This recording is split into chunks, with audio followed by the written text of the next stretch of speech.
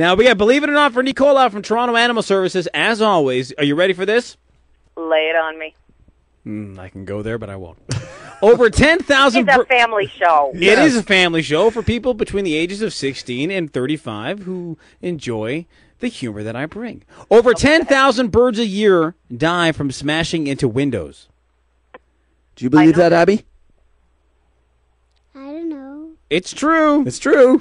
Over 90% of all fish caught are caught in the northern hemisphere, Nicola. Over 1 million stray dogs live in the New York City metropolis area. That's a pretty sad fact, actually. Oh, wow. Yeah. Owls are the only one of the birds who can see the color blue. Oh. At least they didn't see that, what was it, movie, The Color Pink or The Color Purple by... Purple. Yeah, that was a horrible movie. Parrots have 500 pounds per square inch of pressure in their necks. I thought it was 400. But you were close. Pretty close. Their neck? Yeah. Oh, I thought it was in their beak. See, I would have said, I'm pretty sure they have 400 in their beak. I would go with that. My fingers can attest to that. Okay, yeah, mine too. Now, here's a good one here. Penguins can convert salt water into fresh water. So if you watch Lost on ABC, all they need to do is get penguins on the island, and everything's fine. Wow. Well, I don't know. I don't know how they change it. They pee it out. They sell them down at Mountain Equipment, for the campers. Why not? Polar bear fur is not white. It's clear. Yeah, and their skin is black. Yeah. Did you know that? I didn't know that. That's cool. See, even Abby's sitting there like, whoa, what's up? I can't believe you said that, homeboy. That's how she talks. She's putting on the baby thing right now. But, There you go. no. Polar bears can eat more than 50 pounds of meat in one sitting. I've got a few people who can do the exact same thing. Yes. You are one of them. Yeah, no, actually, I'm not. Try not to. Mike, don't touch the mic, Mike. Okay, and last but not least, porcupines can float in water. Did you know that? That's A neat. lot of things float in water. Yes.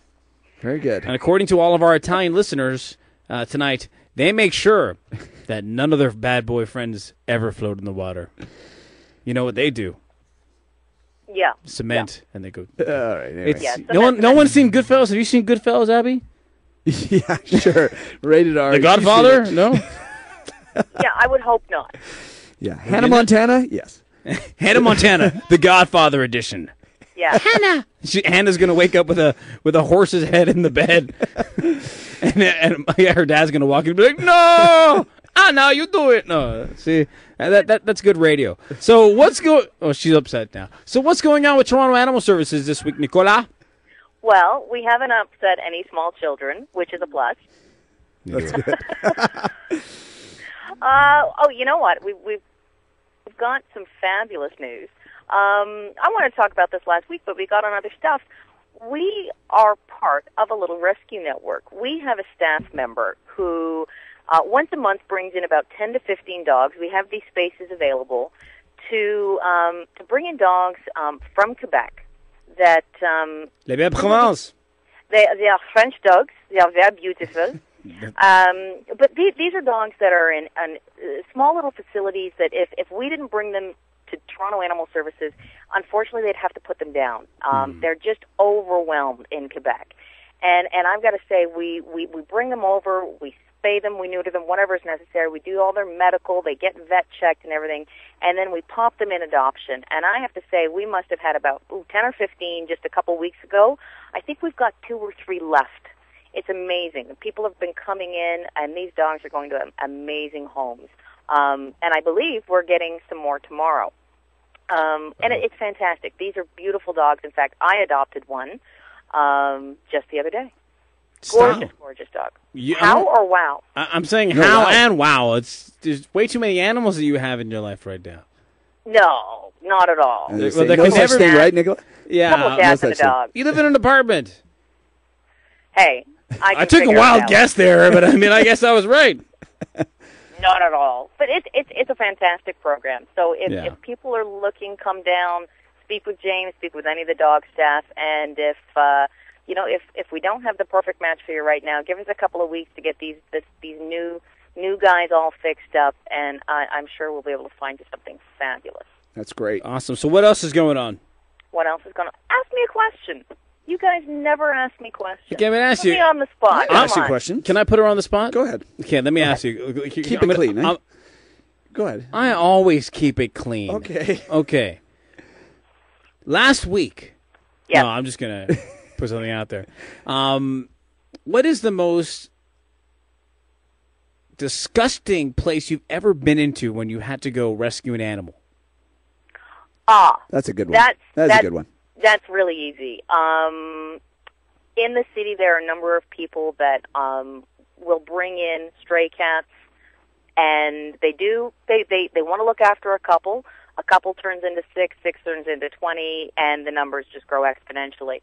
And a couple of years ago, I had occasion to go into an elderly man's residence, and I brought with me a public health inspector, and he was honestly sick to his stomach.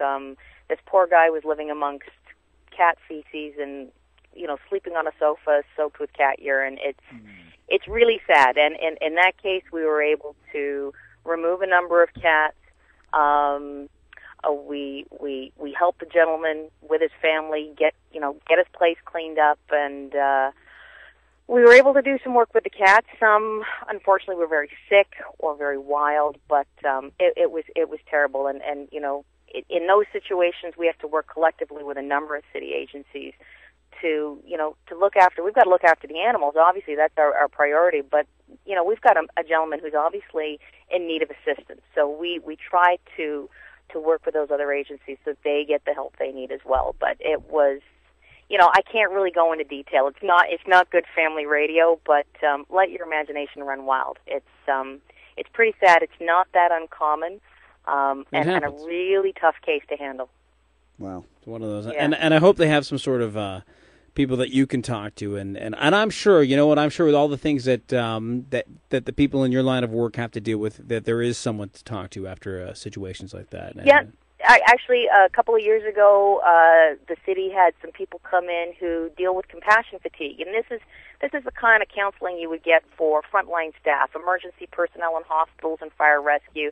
And one great researcher had the forethought to think, wait a second, these people dealing with animals in all these terrible circumstances, they must burn out as well. And they brought us in to teach us about compassion fatigue and to learn to rely on each other. And if something really gets to us, to seek help and talk it out on whatever's necessary, kind of, debrief a little bit, decompress. But we do pretty well. All of us have various, addiction habits. And I'm kidding.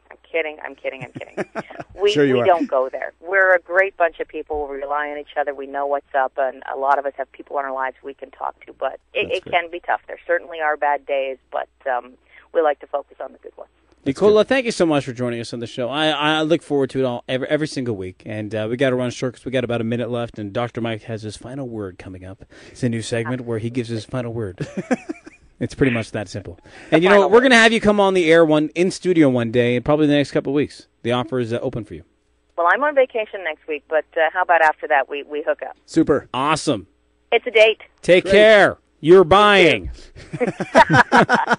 Take care of yourself, Nicola. Why am I waving my hand? You can't see me. I'll wave too. Okay, Bye. there you go. Take care, Nicola. It's Nicola from Toronto Animal Services, and you can get in touch with Toronto Animal Services at www.torontoanimalservices.ca/Toronto Animal Services. Ladies and gentlemen, with the music hits, it's Dr. Mike's final word on the subject tonight. I didn't think I was going to get this music to go with it.